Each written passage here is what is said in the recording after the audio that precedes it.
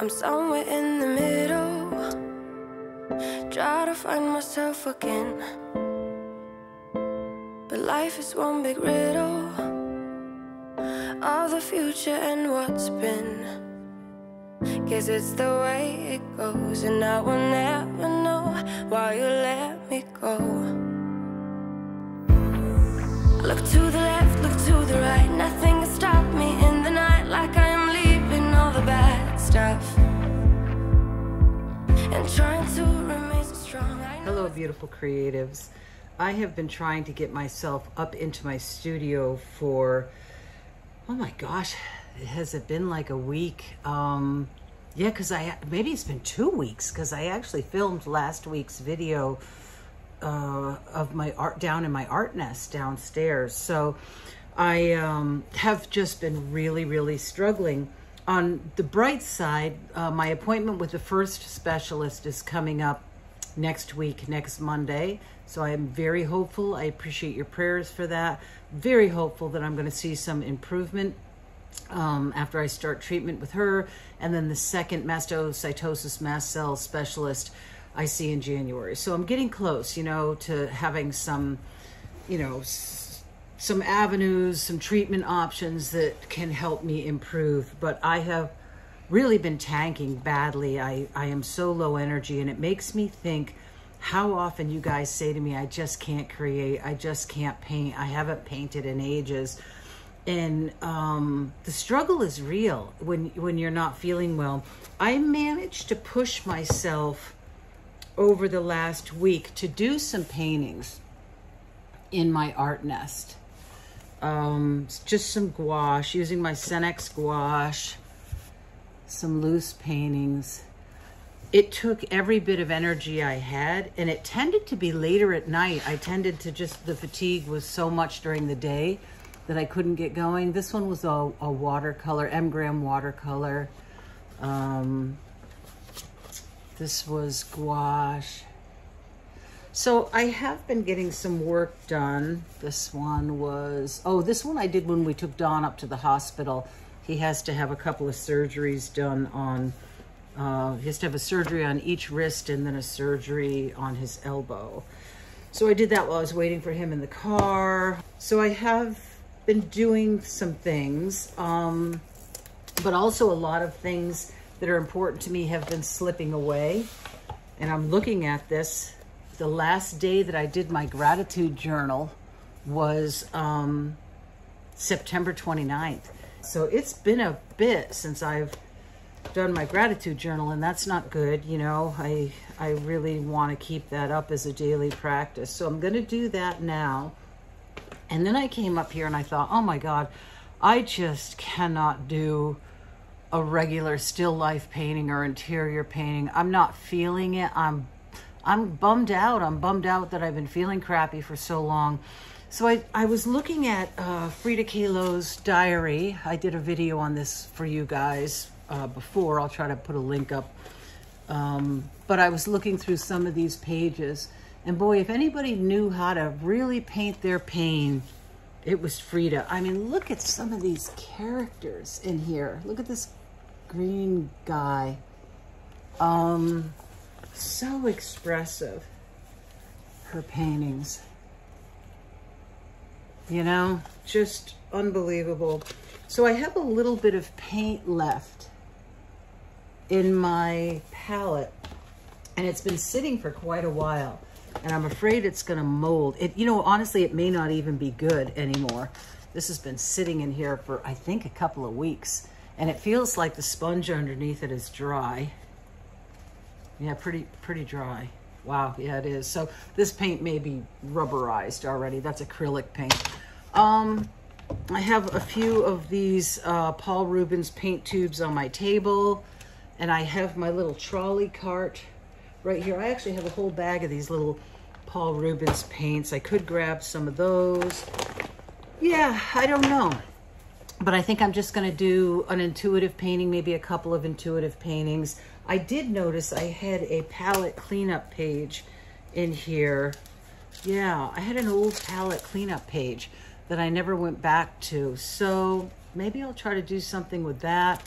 Maybe I'll just do some more palette cleanup pages. I don't know. But I'm here, I'm showing up.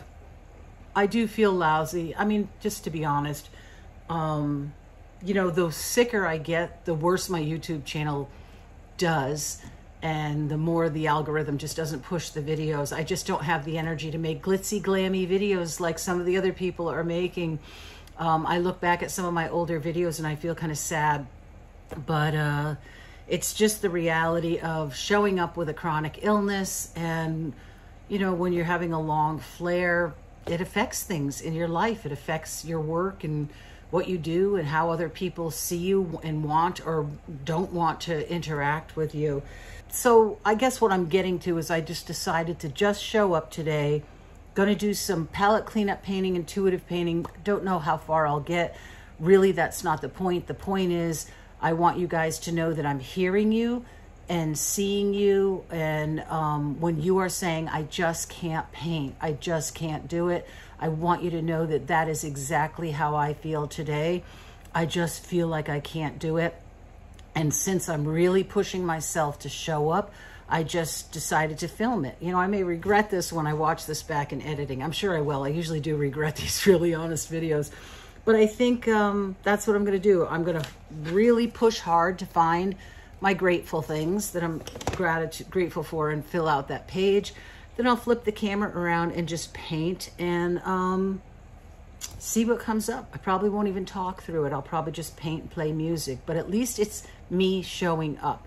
You know, sometimes when I do this and I show up, I'm able to push on, and the creative process actually builds my energy enough that I am actually able, and honestly, that's what happened with all of these paintings that I just showed you. I just showed up thinking I didn't have the energy to work. I mean, in this one too, this was just a couple of minutes of throwing watercolor on paper. Sometimes the energy comes and sometimes it doesn't. And sometimes it's just a hot mess. So that may be what it is today, but it doesn't matter.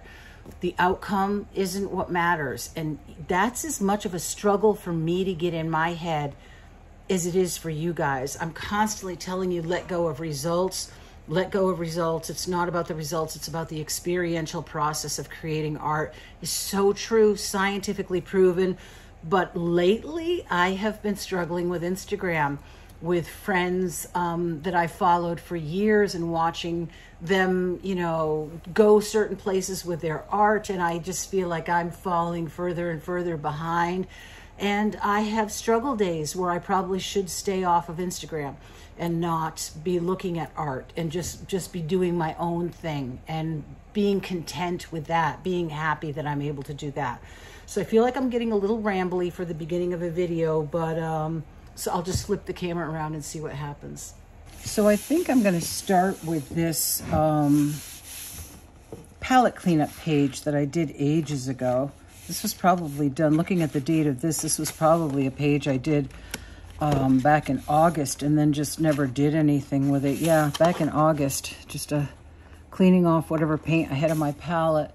So I grabbed some of my markers, Posca markers. I also have some of these markers, the Montana and Liquitex. So I'm not sure. I'm just gonna grab something that calls to me, and maybe I'll start with a blue. Kind of running out of room on my desk, but we'll see. See what happens with this. I am using this spread of Frida Kahlo's from her diary as inspiration, although I'm not sure if I'll actually stick to any of the imagery there, but just as a jumping off. I think it's nice to have a jumping off point when you're feeling really fatigued and trying to create. I'm going to try to do this without my thumb brace on because I keep getting paint all over it, so we'll see. I may have to stop and put my brace on at some point. What I kind of like to do when I start is look and see if I see any shapes, and I almost see the shape of like half a face here. I almost kind of see another ear over here. This almost looks like a hand to me. And I may not stay with these. You know, I may wipe out some of these with more other, with future layers. But right now I'm just sort of looking for shapes. I see some kind of figure here.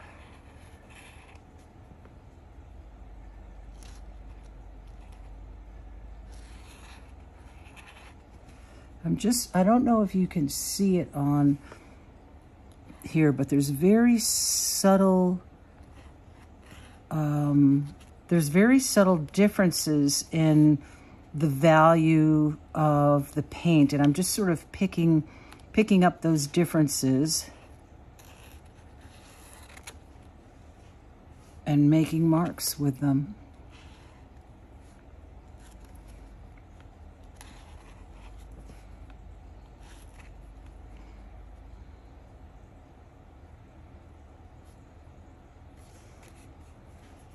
Oh, there's definitely a shape here.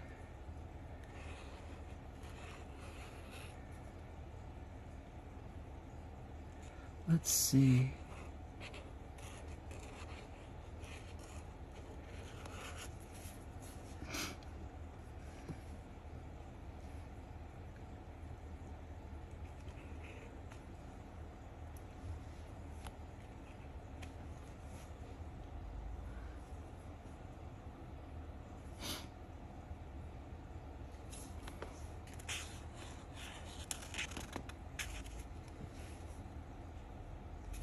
It's funny because I can imagine that you guys are sitting there going, oh, I see this shape, I see that shape. I may just finish this into a face.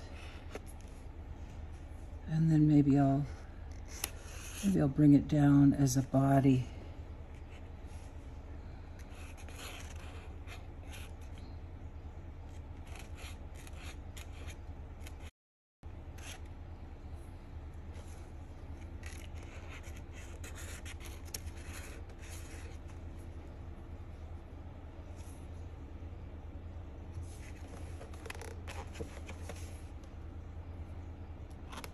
This shape almost looks like a critter with ears.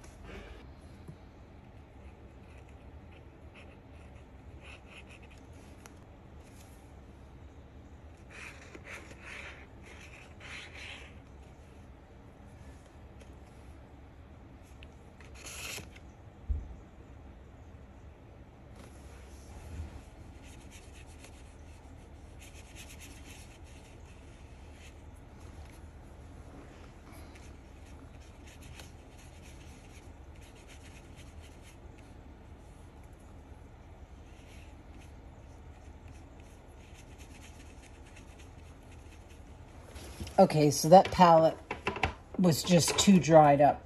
The paint had just gotten too acrylic-y, you know, rubbery, and I wasn't able to use it. So I have to soak my palette sheet for 15 minutes. So I think while I'm doing that is I will just go for my markers and then see what happens with that. It's funny when you just don't have a lot of energy.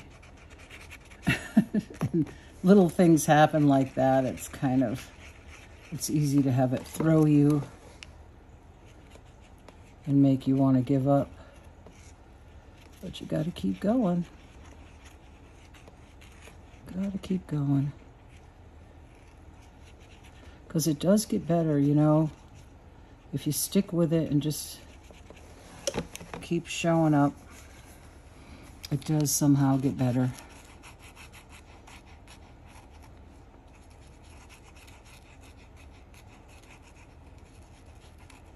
The sun always rises.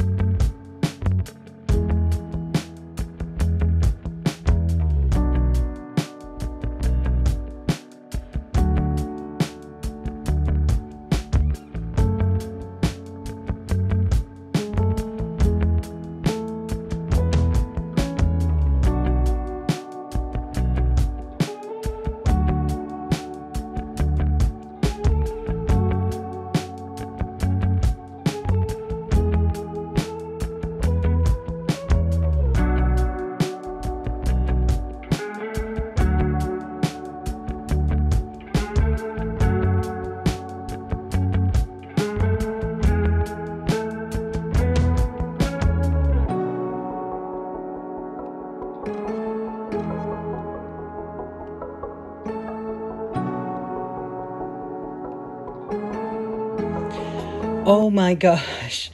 I don't know if the video picked that up, but I was sitting here in silence. I've been absolutely silent for the last while working on this spread. I got so immersed in it that there was just like no noise at all. And the most horrendous alarm just went off on my cell phone. I mean, it was like the tornado alert. It's beautiful and clear out, and then this alarm just went off so loud. I jumped out of my seat and I was like, I totally panicked. And then I looked at my screen and it was all blocked off with this text that said, this is only a test. My phone has never done that before. I suppose if you live in like tornado country, maybe you'd be used to that kind of thing. But it just scared the bejeebers out of me, you guys. Oh my God. What a horrible thing to happen when you're so immersed in something so quiet and so just profoundly deep when you're working on a spread like this. But because I wasn't thinking at all what I was doing. It was totally intuitive. I had completely entered the process of just putting down intuitive things. And oh, wow, that scared me. It'll be interesting to see if it came out on the video or if it actually shut the video off because I was filming when it happened. But anyways, I just have a couple of more marks that I want to make here, and then I think I'm finished with this piece. Jeez.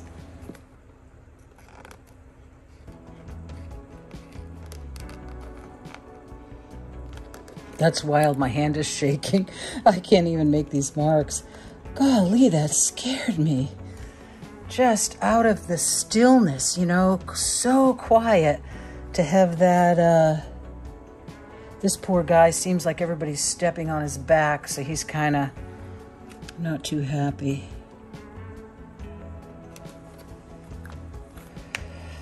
Wow, that was scary.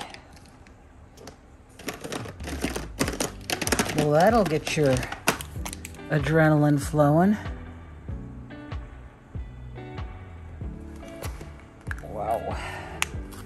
All right, I don't think there's too much more I want to do on this because I don't want to get too picky. Not happy with the way these markers are working on, they're just sort of, I don't know, they're not laying down very nicely on this paper when you try to get more than one layer.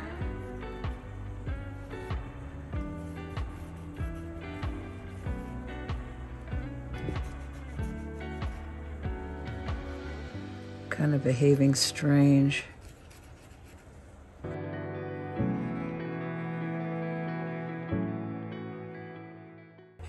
I will say that I found this much more challenging to do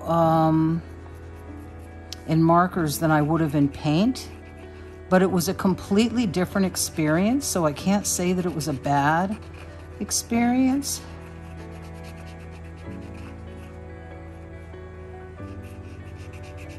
It just was different. It was a little frustrating at times trying to get the markers to behave in a way that I'm used to paints behaving.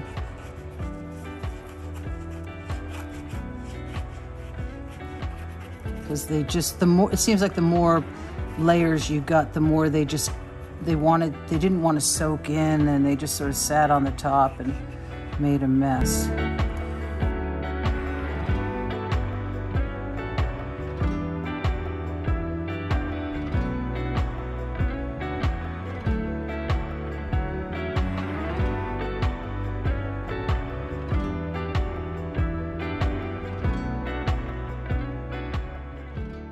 Okay, I have quite a mess on my desk. The only thing that's calling me that I wish was on here that isn't, and I guess I will put it on because it is calling me, is I just wasn't sure how I would fit it in, but then that's letting my head get in the way of what I feel called to put on here. Is my Nico needs some angel wings. So I'm gonna just put some a lacy angel wing. Let's see if this one was from the other side. It'll have to go over the hand.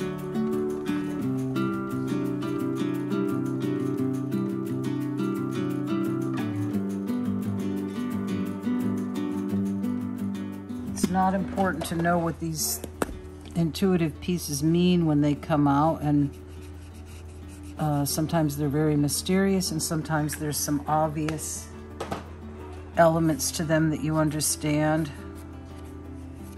Like obviously my angel dog Nico came out, and then the Frida Kahlo influence from having her diary by my side while I painted. The cat, I don't know, but oh, I just really had a strong feeling that I need to make this cat into a tiger. But I don't remember what the stripes look like on a tiger, so we're just gonna have to fake it. I don't really know how they go. I don't know if they go both up and down, but this definitely has to be a tiger for some reason. And just remember, this is coming from your imagination. Things don't have to look real. You don't have to sweat it. You know, if all of a sudden you want a tiger and you don't have to stop and Google a tiger to see what a Google looks like, to see what a tiger looks like. Just stay right with it. Stay right with the process and wing it. It's your imagination. It's funny how you keep seeing things and tweaking things. And I'm really glad I came up to the studio. It's interesting how nothing went the way that I thought it was going to. Like I was planning on painting, not working with markers, and then the markers didn't work exactly the way I had hoped they would. I was mixing 3 different brands. I was mixing Montana with Liquitex and Posca markers, and they all behave a little bit differently, and they don't all play well together, it seems. But you know, I think if I had gotten my paint out, I would have gotten a different result. I feel like this was just the way it was supposed to be. This is, it helped me to stay looser actually working with the pens because I was struggling to make them behave. Yeah, so if you remember how it started, it was just shapes, looking for shapes in the palette cleanup and, you know, then turning those shapes into things. You can do the same thing with cutouts of paper. You can cut out paper and collage it all down and then turn those shapes into creatures or beings or whatever. But I really like it. The more I sit here and look at it through my camera, the more pleased I am with it. It's a special painting. And I'm so glad I came up and pushed myself to come up, because it would have been so easy to just sit down in my recliner and decide that I couldn't get a painting done today. But I did, and I got my gratitude done today. So I am back in the game. You know, I feel a little bit back in the game. We'll see what tomorrow brings. I got to show you my desk, though, with these markers. That's the after shot of my desk with all the markers out. And I ended up dragging both trolleys over, but I only used the markers. I didn't use any paint. So that was fun. There is my crazy, wonky, intuitive, imaginative painting. Wow. I could just read so much meaning into this because I'm trying to heal, and I'm about to see these doctors that are going to heal, and this worm sort of could represent, it's a screaming worm with the crown on, could represent a very strong, stealthy disease. You know, you tend to think of like a spirochete with Lyme or bacterial illnesses, but this could represent the mast cell illness. And this, oh, it should say something on his, what should it say on his banner? Or should it say anything? I got to think about that for a minute, because he's sort of conquering. He's come with this lion, and they're sort of conquering what I'm imagining is disease. Now, I didn't think of any of this while I was painting it. It was all just sort of very bizarre as it was coming out. And but now I'm looking at it and thinking of these things. This lion, is tiger, actually is coming out of the jungle, kind of, with this greenery going up. And my angel dog, you know, if this Frida character represented me pointing upwards, this is my angel dog, Nico. Oh, you know what happened? This was a hand. She was holding him. All right, I have to put that back in. She was actually holding him. I'm going to do that. That feels important to me, and I'll show it to you afterwards. So I just did a couple of last little touches. I did not come up with a word yet for the banner. I sat and I thought about a lot of different words that would make sense and be meaningful, but I didn't feel a strong intuitive pull to them. I'm just going to leave it at that. And if a word comes to me later on, I can always add it. But for now, I didn't want to push it because this whole painting stayed truly intuitive the whole way. And I don't want anything that doesn't come from that place deep within me to be in the painting. So I'm not going to push for the word on the banner. But that is my marker painting.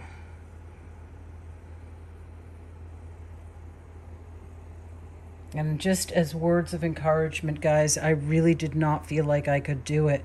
I felt horrible when I came up here today. And, you know, it doesn't even matter that I came up to the studio. If I had been stuck in the recliner and not even been able to come up the stairs, I still could have done something, some kind of drawing, some kind of mark making. It wouldn't have to have been this elaborate. But like I said, I find that once I enter the creative process, if I can get myself into the zone, into like an intuitive zone, that it gives me energy to carry through. And I usually end up with some sort of visual results. But even on abstract paintings, I get energy from the process. Jumping back on here, because as soon as I ended the video, closed out the video, the word came to me, and it was courage. Here comes this sort of guy dressed like a Robin Hood with this tiger, and yeah, courage for the battle. Courage for the battle. Yep, that's the title of that one, Courage for the Battle.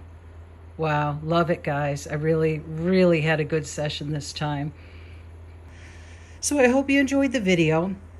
If you did, please give it a thumbs up and subscribe if you're not already subscribed.